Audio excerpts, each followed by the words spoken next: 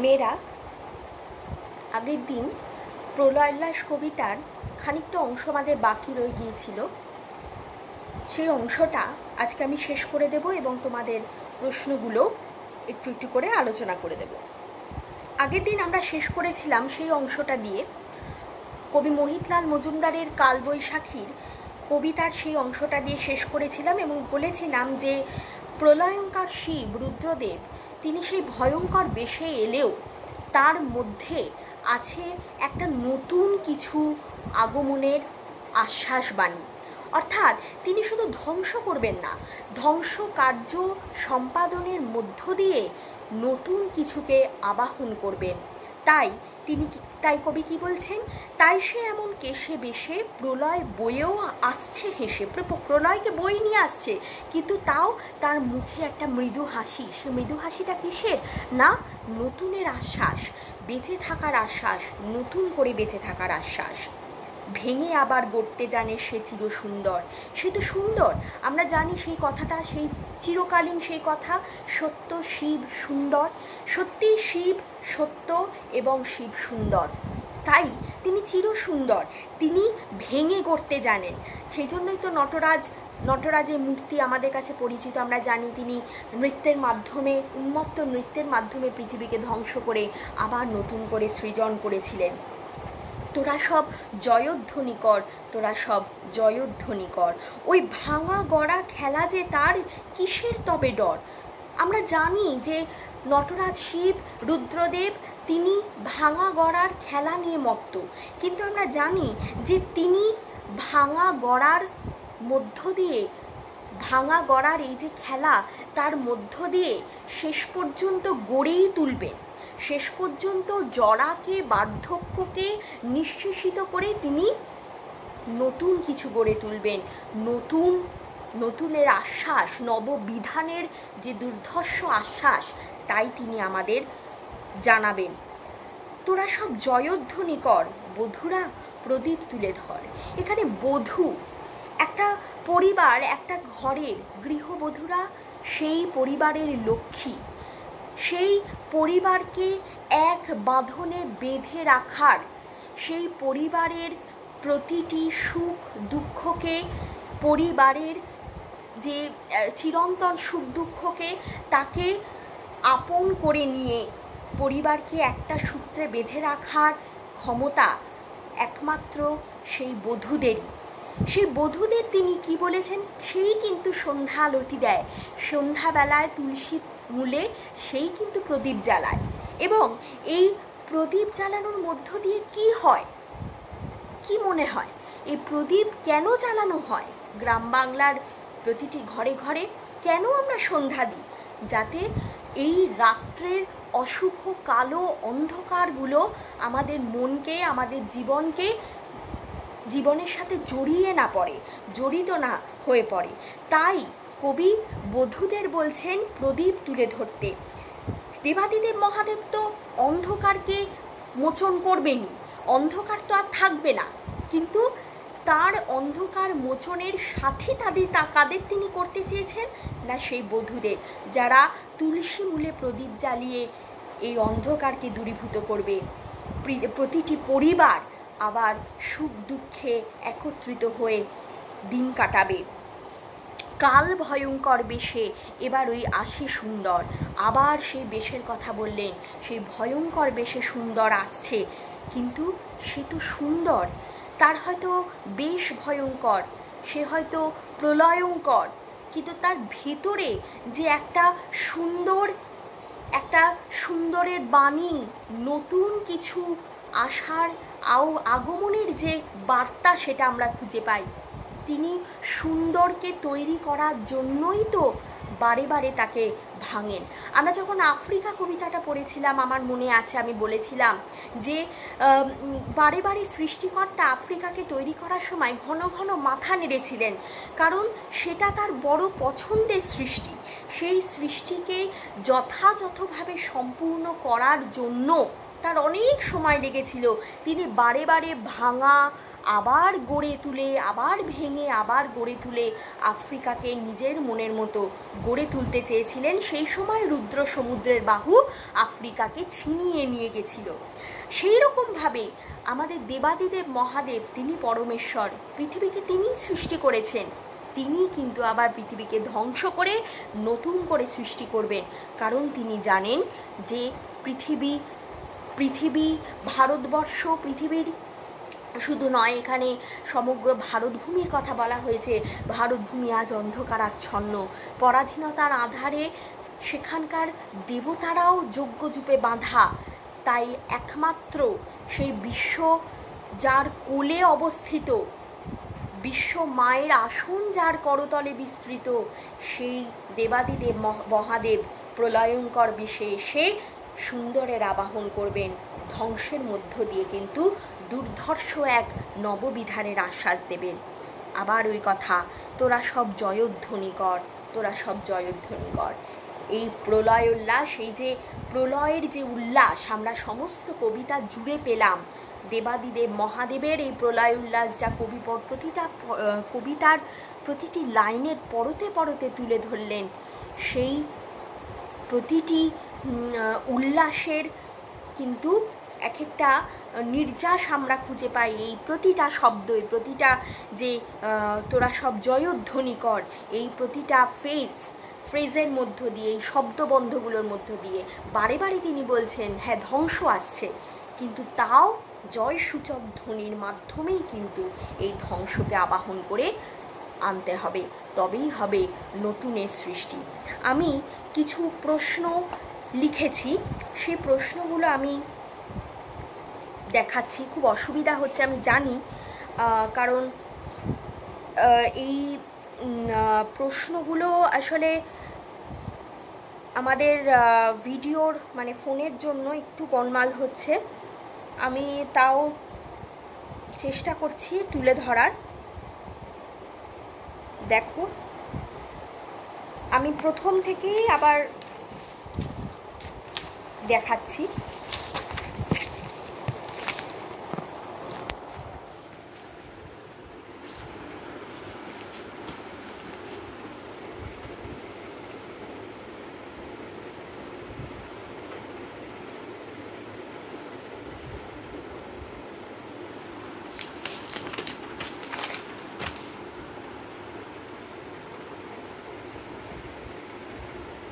এখানে অর্থগুলো প্রতিটা লেখা রয়েছে সুন্দর করে, অর্থগুলো ধরে ধরে পড়বে। কবিতাটা তোমাদের বারে খুব ইম্পর্টেন্ট, এবছর আসেনি, বারে বারে বলছি।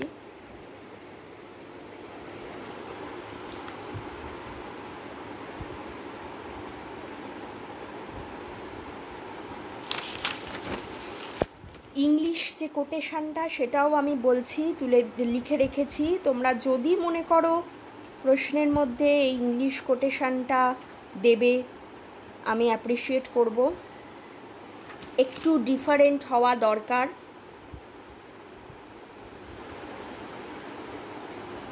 এটা আমি গুগলের থেকে পেয়েছি, একটা জার্নালের লেখা।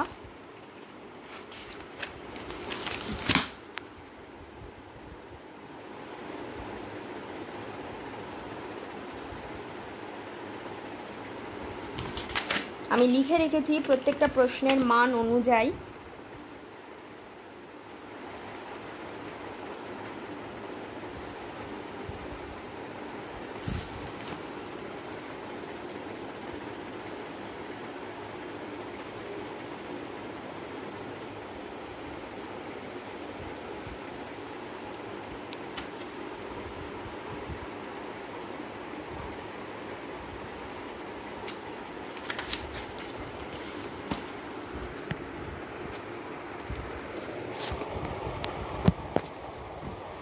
প্রশ্নের ক্ষেত্রে প্রথম যে প্রশ্নটা আছে, এবার মহানিশার শেষে আসবে উষা অরুণ হেসে। মহানিশা কি? মহানিশা সেই পরাধীন ভারতভূমি, তার যে অন্ধকারাচ্ছন্নতা, তার পরাধীনতার যে গ্লানি, সেটার কথাই বলা হয়েছে। এই মন্তব্যের মধ্য দিয়ে কবি কিসের ইঙ্গিত দিয়েছেন? মহানিশার শেষে কে কেমনভাবে আসবে, কে কেমনভাবে আসবেন? প্রলয়ঙ্কর মহাদেব রুদ্রদেব তিনি আসবেন, এবং তার আশাটা কবিতায় যেভাবে যেভাবে ব্যক্ত হয়েছে সেটা ছোট ছোট করে লিখতে হবে। এই মন্তব্যের মধ্য দিয়ে কবি ইঙ্গিত দিয়েছেন এটাই যে ধ্বংসই আলটিমেট নয়, ধ্বংসই শেষ কথা নয়, তার মধ্যে আছে নতুন কিছুর আশ্বাস, নতুনভাবে আবার গড়ে উঠবে এই ভারতভূমি, মানুষের মন এবং তার জীবন। আসছে নবীন জীবন হারা অসুন্দরে করতেছে দন। তাৎপর্য লেখো, আসছে নবীন, এটা খুব সহজ, আমি তো আগে এখনই এইবারেই বোধহয় বললাম। সেটা হলো যা কিছু অসুন্দর, যা কিছু জড়তাগ্রস্ত, বার্ধক্যগ্রস্ত, সেই সব কিছুকে নতুন যে আসছে, অর্থাৎ সেই দেবাদিদেব, তিনি হয়তো দেব আদিদেব মহাদেব, কিন্তু তার ভেতরে আছে নতুনের একটা দুর্ধর্ষ আশ্বাসবাণী। যা কিছু বার্ধক্য, যা কিছু জড়তাগ্রস্ত, জরাগ্রস্ত, তার যা কিছু বার্ধক্য, বৃদ্ধ, যা জরাগ্রস্ত, সবই তো জীবনহারা, তার মধ্যে তো জীবনের উল্লাস নেই, সেই অসুন্দরকে ছেদন করতে আসছে। মাভৈ মাভৈ বলেছিলাম যে অভয় বাণী, এই শব্দের অর্থ কী? এই শব্দ উচ্চারণের কারণ যে ভয় পেতে বারণ করেছেন এই ধ্বংসকে, সেই একই কথা, কারণ এই ধ্বংসের মাঝে আছে নতুনের আশ্বাস। দ্বাদশ রবির বহ্নি জ্বালা, এই যে লাইনটা দিয়ে রয়েছে, এটা আশা করি দ্বাদশ রবি যা আমি লিখিয়েছি সেইটা দিয়েই বলবে যে দ্বাদশ রবির যে প্রচণ্ড বহ্নি জ্বালা, সেই ভয়ঙ্করতা তার নয়ন কটাহে ফুটে উঠছে দেবাদিদেবের, এবং সেই দ্বাদশ রবির বহ্নি জ্বালা দিয়েই কিন্তু অন্ধকার দূরীভূত হবে, তার আলোক প্রপাতে কিন্তু ধীরে ধীরে মানুষের মন অন্ধকারাচ্ছন্ন থেকে মুক্তি পাবে। ওই নূতনের কেতনরে কালবৈশাখীর ঝড়, নূতনকে বলতে হবে না, যার ভয়ঙ্কর বেশের মধ্যে আছে নূতনের আশ্বাসবাণী, তিনিই নূতন। এবং কালবৈশাখীর ঝড়, কালবৈশাখী যেরকম ভয়ঙ্কর রূপ নিয়ে আসে, চৈত্র মাসের জড়তাকে সে নিঃশেষিত করে নতুনের আবাহন সঙ্গীত গায়, ঠিক সেই রকমই দেবাদিদেব মহাদেবও কিন্তু একটা নতুন কিছু আগমন বার্তা নিয়ে এসছে। ভেঙে আবার গড়তে জানে সেই চিরসুন্দর, চিরসুন্দর সেই একই কথা, সে কে? চিরসুন্দর, চিরসুন্দরের আশা করি বোঝাবার দরকার নেই, তিনি হচ্ছেন দেবাদিদেব মহাদেব। তিনি ভেঙে আবার গড়ছেন, অর্থাৎ ধ্বংসের মধ্য দিয়ে কিন্তু নতুন করে তিনি গড়ে তোলার, আমি আফ্রিকার কথা বলেছি, এইগুলো কিন্তু তোমরা রেফারেন্স হিসাবে দিতে পারো। আচ্ছা, এই একই প্রশ্ন, এটাও হতে পারে ওটাও হতে পারে। তোরা সব জয়ধ্বনি কর, এই জয়ধ্বনি কতবার পুনরাবৃত্ত হয়েছে সেটা তোমরা গুণে বের করবে, এটা তোমাদের বাড়ির কাজ রইল। এবং জয়ধ্বনি বলার কারণ কি? এই ধ্বংসের মধ্য দিয়েই নতুন কিছু আসছে, সেজন্য ধ্বংসকে ভয় না পেয়ে তাকে জয়সূচক ধ্বনির মাধ্যমে সেই নতুনকে আবাহন করার কথাই এখানে বলা হচ্ছে, তাই বারে বারে জয়ধ্বনি করতে বলা হচ্ছে, মানে এই প্রলয়কে আরও বেশি করে আসার জন্য আহ্বান জানানো হচ্ছে। প্রলয়ঙ্করকে দেবাদিদেব মহাদেব, তাকে আর কী কী নামে অভিহিত করা হয়েছে সেটা তোমাদের বাড়ির কাজ রইল, এইগুলো কিন্তু সব লিখবে।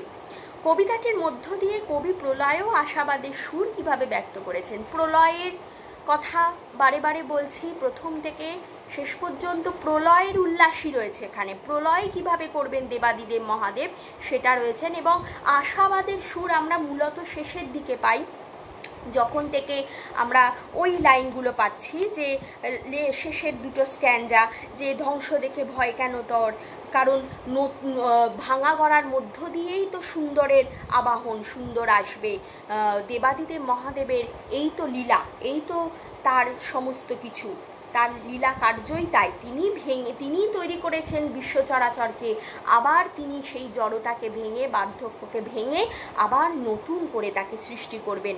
তাহলে এই যে আশাবাদ, এই আশাবাদও কিন্তু বারে বারে ধ্বনিত হয়েছে। আচ্ছা, নামকরণ তো লিখতেই পারবে, তোরা সব জয়ধ্বনি কর, কাদের উদ্দেশ্যে এই আহ্বান? বিশ্ববাসী, ভারতভূমির যে মানুষ যারা, আমাদের কথা বলা হয়েছে। পুনরাবৃত্তির যৌক্তিকতা কি? ওই একই কথা, যে ধ্বংসকে আবাহন করো, ধ্বংসকে ভয় পেয়ে পিছিয়ে না এসে ধ্বংসকে আবাহনও করো, কারণ ধ্বংসের মাধ্যমেই কিন্তু অন্ধকার দূর হবে, আসবে আলোককণা এবং সুন্দর। আসছে ভয়ঙ্কর, ভয়ঙ্করের পরিচয় দাও। পুরো কবিতাটার মধ্যেই ভয়ঙ্করের পরিচয় আছে, দেবাদিদেব মহাদেবের কথা আছে, এটা তোমরা প্রত্যেকে লিখবে। কবিতায় বধূদের প্রদীপ তুলে ধরতে বলেছেন কেন? আমি আগেই বলেছিলাম কবিতায় বধূদের প্রদীপ, কারণ গৃহবধূরা তুলসী মূলে সন্ধেবেলায় কেন প্রদীপ দেয়? তার কারণ যাতে অন্ধকার তার পরিবারের মানুষদের গ্রাস করতে না পারে। ঠিক তেমনিভাবে তিনি প্রত্যেক গৃহবধূকে প্রদীপ তুলে ধরতে বলেছেন। তার এই যে অন্ধকারকে দূর করার যুদ্ধ, লড়াই, সেই লড়াইয়ে তাদেরকেও সঙ্গী করে নিতে চেয়েছেন তিনি। ভাঙা করার খেলা যে তার, কিসের তবে ডর? ভাঙা করার খেলা বলতে কি বোঝানো হয়েছে? এই একই প্রশ্ন। ভাঙার, ধ্বংসের মধ্য দিয়ে গড়ে ওঠার তোলার যে খেলা, সেটাই ভাঙা করার খেলা। তার মধ্য দিয়ে ভয় নেই কেন? কারণ আমরা জানি ধ্বংসে হয়তো প্রাথমিক একটা ক্ষয়ক্ষতি হবে, কিন্তু তারপরে আছে বিধাতার সুগভীর যে পরামর্শ, অর্থাৎ নববিধান, নতুনকে আবাহনের। এছাড়াও আরেকটাও প্রশ্ন আসে, সেটা হলো মহাকাল তত্ত্ব। সেটা আমি লিখে দিচ্ছি, যে মহাকাল তত্ত্ব কিভাবে ব্যক্ত হয়েছে, সেটা আমি যেটা বলেছিলাম তোমাদের ওই যে ইংলিশ কোটেশনটা, ওটা ভালো করে পড়বে। আমি মহাকাল তত্ত্ব বলে দিয়েছিলাম।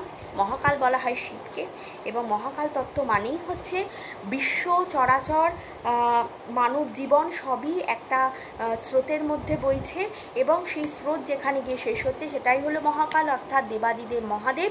তিনি সৃষ্টি করছেন, তিনি আবার ধ্বংস করছেন, আবার তিনি সৃষ্টি করছেন। তাহলে মহাকাল তত্ত্ব কিভাবে ব্যক্ত হয়েছে এই কবিতায়। এছাড়াও আমি আরও কিছু ছবি পাঠিয়ে দিই, সেটা হলো এই যে কালবৈশাখী কবিতাটা আমি ব্র্যাকেট করে রেখেছি, এই কবিতাটার এই লাইনগুলো কিন্তু তোমরা কোটেশন হিসাবে ইউজ করবে। আমি ব্র্যাকেট করে দিয়েছি, কিছু কিছু জায়গায় পয়েন্ট করেও দিয়েছি।